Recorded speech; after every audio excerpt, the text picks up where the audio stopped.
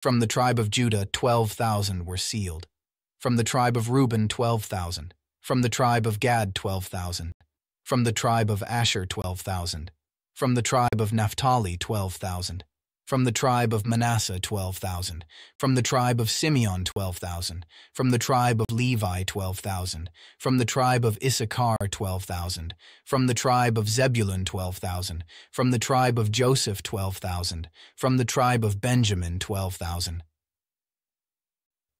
After this I looked, and there before me was a great multitude that no one could count, from every nation, tribe, people, and language, standing before the throne and before the Lamb.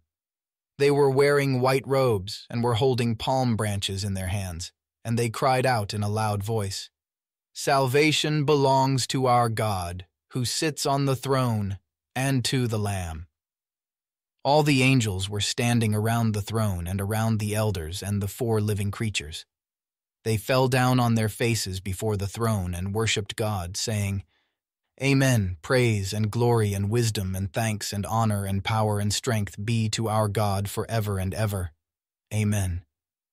Then one of the elders asked me, "These in white robes, who are they and where did they come from?" I answered, "Sir, you know." And he said, "These are they who have come out of the great tribulation.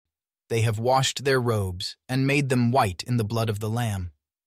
Therefore, they are before the throne of God and serve him day and night in his temple, and he who sits on the throne will shelter them with his presence.